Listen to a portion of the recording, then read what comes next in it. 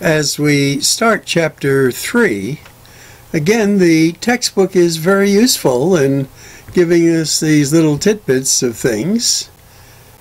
As Humphrey approaches the troll that speaks, "If truly truthful, troll, I be, then go thou east, and be thou free."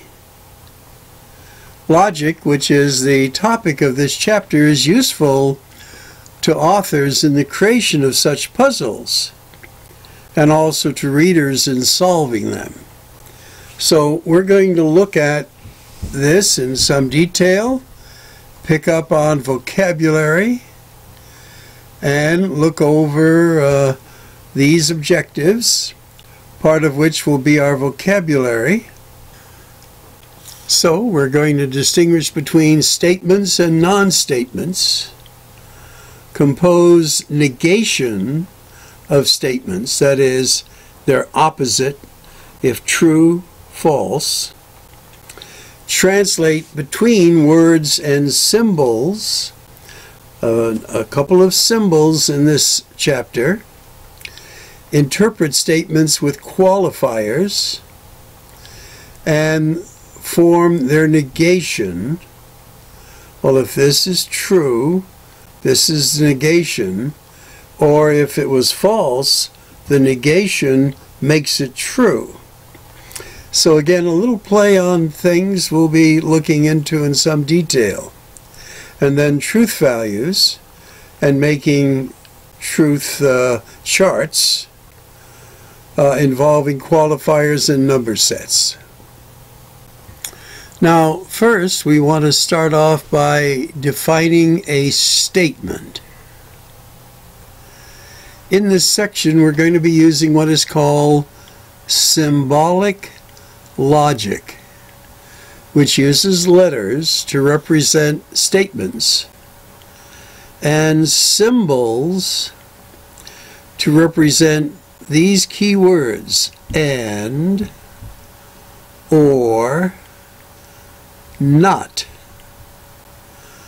Logic is used to determine the truth value, that is, the truth or falsity of a statement with multiple parts.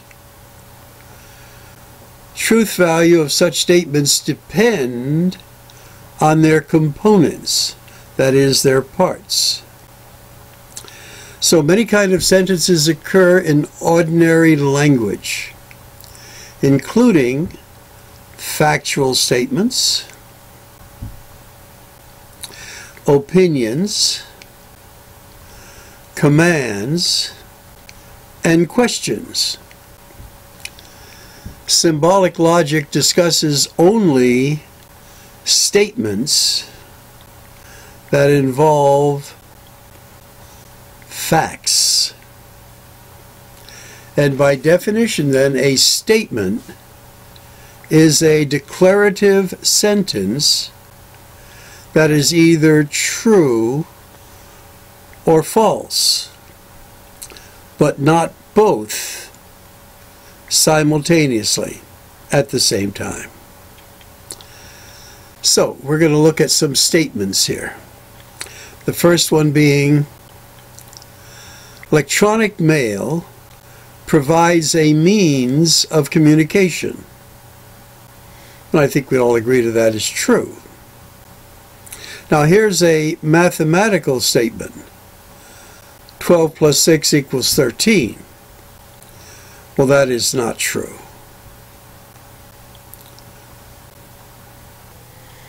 Going on, the statement, access the file, could be a command.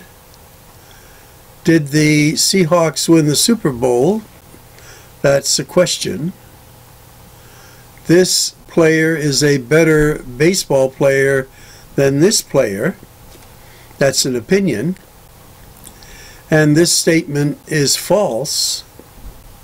That might be an opinion too.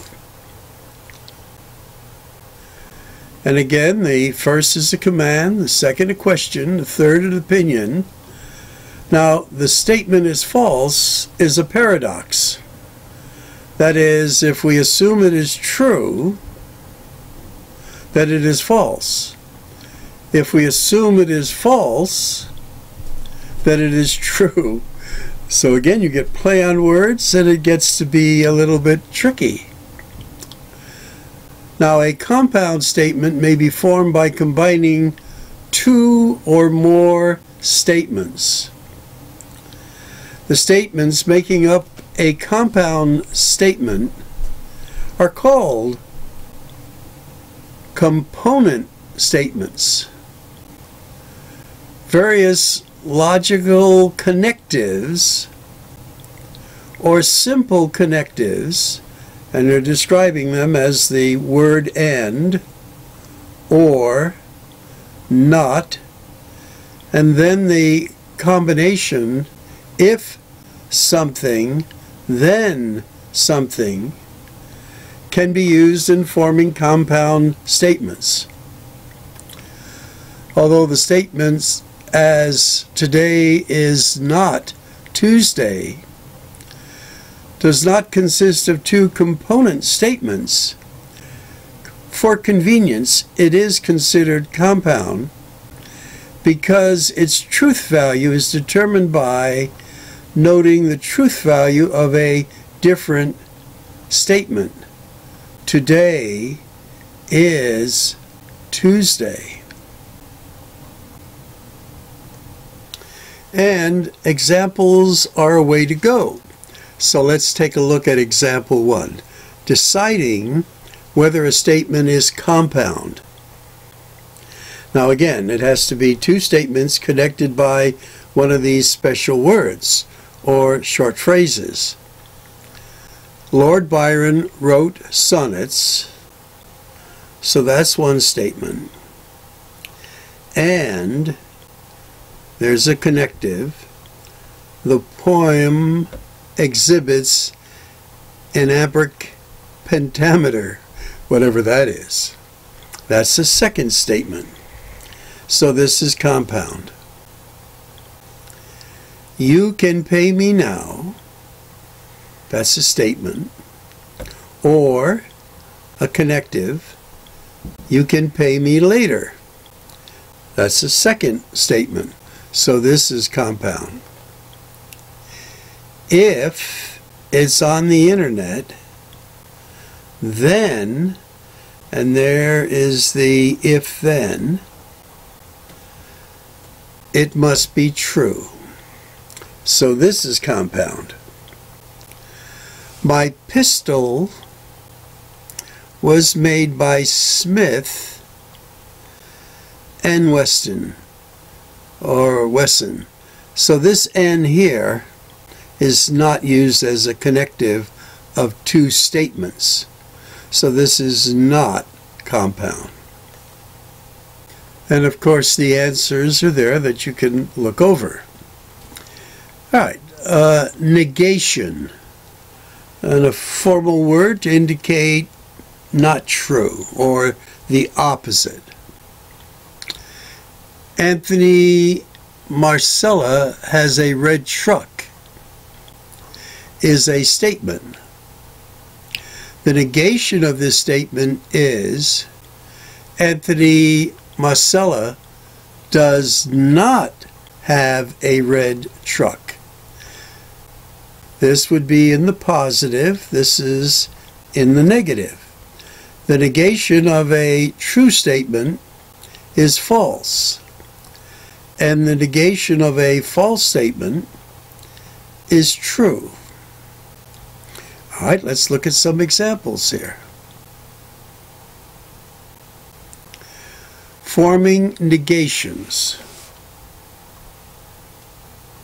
We'll start with some easy ones here. The city has a mayor.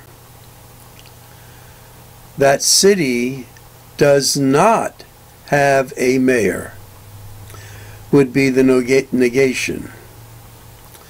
The moon is not a planet. The moon is a planet. And let's go on and study this chart they're going to give us. So, one way to detect incorrect negations is to check truth values. A negation must have the opposite truth value from the original statement. And we're going to use a little bit of mathematics here to help us with some meanings, and some of these symbolisms you may already know. We say A, and when the inequality sign, the point of it toward the lesser, so we say A is less than B, such that 4 is less than 9, and 1/2 is less than 3/4. So this, nice, checks out well. A is greater. The wide end of the inequality sign is toward the greater. So A is greater than B, 6 is greater than 2, -5 is greater than -11. And again, if we put that on a number line, -11 is out there, and -5 is to the right of it. Anything to the right of something on a number line is greater than anything to its left. Now, here we modify it a little bit by adding an equal sign, or part of an equal sign. We say A is less than or equal to B. And here we're saying A is greater than or equal to B. Now, as we look at this, again, we're borrowing this from mathematics, which is what this course is about in a sense. 8 is less than or equal to 10. Now, we know it doesn't equal 10, but part of this is true, so therefore it's a true statement. And here we see that 3 equals 3. It's not less than, but part of it is true, so the statement is true. And the same applies here. All right, now what we want to do is negate inequalities. Now, in letter A, the original statement is x is less than 9. Well, to negate this, again, it's opposite. We would say x is greater than 9, or you could also say x is greater than or equal to 9 would be a proper negation of this. Now in letter B, the same principle applies. We would take the inequality symbol and just reverse it. Instead of saying greater or equal to, we could just say is less than. Now they're saying do not use the slash symbol. They don't want you to write like so, where we slash that and say is not equal. That's not what we're looking for. Okay. Now remember, we're studying what is called symbolic logic, so we need symbols. And we'll have words, and I did mention one of the words that in math and has a special meaning. And the symbol we're going to use for n is what is called the caret, which we use when we want to find powers of things on our calculators. And the type of statement is a conjunction. Now what I did is I paused the tape and copied this down. So you want to have this in your notes. The special word or, the symbol is an inverted caret, or it looks like a V. and that is a disjunction. Or is a disjunction, and is a conjunction. Now these all have mathematical backgrounds that we will actually in future chapters go into in more detail. And then the connective, not. Remember, that is the negation, and for that we use that little wavy line. I like to make this symbol. This is the negation. So the symbol negation represents the connective not. If P represents the statement Barack Obama was president in 2014, then the negation of P represents Barack Obama was not president in 2014. All right, let's get some practice. Now, as we get on to example 4, we're going to be translating from symbols into words. So look at your little chart, and as a little help, what symbol did we say the inverted caret was? Well, we said that was an or. And the caret, we said, was an and. And this wavy line was negation. This is negation of this combine, and this was an and. I'm sorry, an or. This is the and. Okay, look at your work, and these are going to be like little helpers for you.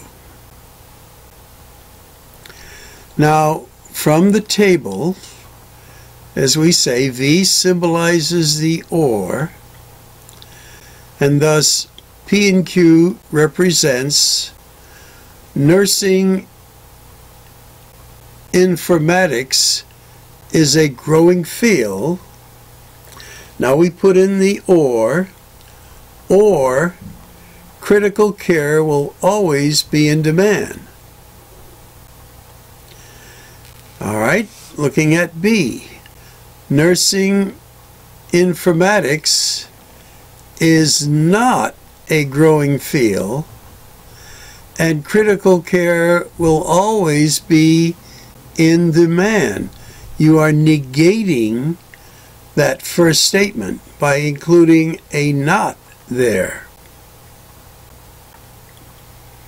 Now in letter C, notice this is in a parenthesis, but it's an or, and you would start off by negating the whole thing. It is not the case that nursing informatics is a growing field, and then putting in the or critical care will always be in demand. This sometimes is translated into what is called a neither P nor Q. And letter D, you're negating, but you're putting an and there. It is not the case, that's your negation, that nursing informatics is a growing field, and now critical care will always be in demand. Once again, for something like this, you may have to pause, look at it, and some study. Okay, we're now going into what are called qualifiers, or as I should say, quantifiers. So the two words sometimes get a little confusing. Quantity, that is the amount of something, and quality, which is the nature of the goodness of the material. This is amount, this is a description of its goodness. But here we are talking about quantity. So amount of something. And words that are quantifiers are all, each, every, no or none. These are universal quantifiers. While words are phrases such as some, there exist, for at least one, are what we call existential quantifiers. These are not everything. Part of it is. Be careful when forming the negation of a statement involving quantifiers. Perhaps you've heard the expression painting something with a broad brush. That is applying all when it should be some. So we'll be taking a look at that. All girls in the group are named Mary. So many people would write the negation of this statement as no girls in the group are named Mary, or all girls in the group are not named Mary. But neither of these is correct. To see why, look at the three groups below. So we'll need to flip pages here, but as you can see in group 1, all are named Mary. In group 2, some are named Mary. In group 3, none are named Mary. So we have to flip pages here a little. So as we study this chart, keep in mind that some may mean at least one, and possibly all. That's what some means. Could mean all, but we'll see. Let's take a look at our truth value as it applies in this table here. Well, all girls in the group are named Mary. That's a given. For group 1, it's true, but false for groups 2 and 3. No girls in the group are named Mary. That's a possible negation. Well, that'd be false in group 1, false in group 2, but true in group 3. All girls in the group are not named Mary. Again, a possible negation. False for group 1, false for group 2, but true for group 3. Some girls in the group are not named Mary. This is a possible negation. Well, that's true. False for the first group. I'm looking ahead. True for the second. True for the third.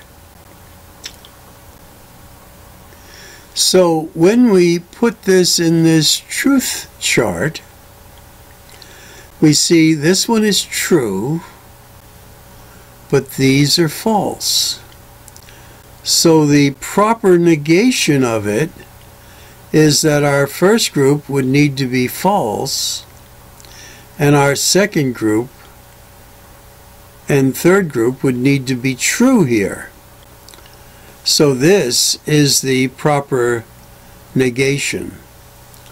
Now, other ways of saying it that would be acceptable, any of these, and we'll let you read that from your text. And these are some others here. So the negation of quantified statements. All do, some do not. Some do, none do.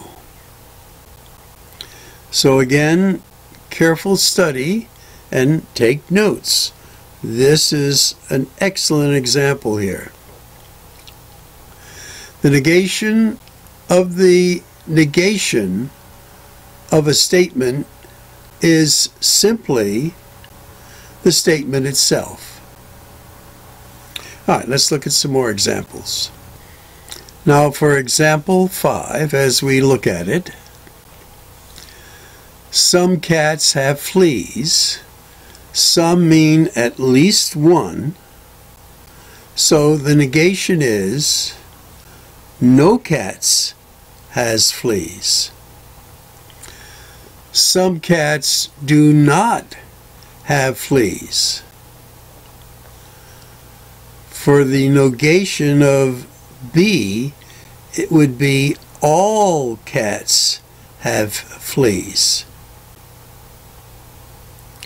In letter C, no cats have fleas. The negation of this, and it gives you this warning, you might tend to say all cats have fleas. The proper negation would be some cats have fleas. So you can put a little star by that. Don't make that wrong selection. Now we've already gone over the sets of numbers, so you should have this in your notes, and we'll need that to reflect on these examples to decide whether these quantifier statements are true or false. Now as you read these, you want to see if you can find an example that may make it false in a way. So you're looking at things. There exists a whole number that is not a natural number. Well, the answer to this one is there is such a number, so this statement is true. The number is 0. Every integer is a natural number. Well, integers are whole numbers, and natural numbers, therefore integers, so this one is true. Every natural number, wait a minute. Okay, let's take a look. I didn't record as I listed them, so there exists a whole number that is not a natural number, and that is 0. So therefore this is true. Every integer is a natural number. In this way it's false. But if they had said natural numbers are integers, that would have been true. But this way it's false. Because an integer is a -1, as they mentioned below, and that's not a natural number. Every natural number is a rational number. That is true. They're all divided by 1, and that meets the definition. There exists an irrational number that is not real. Well, all irrational numbers are real numbers, therefore this is false. And more detail here. And we should have time in class, so we're going to pause and we're going to look and decide whether each is a statement or is not a statement, and why.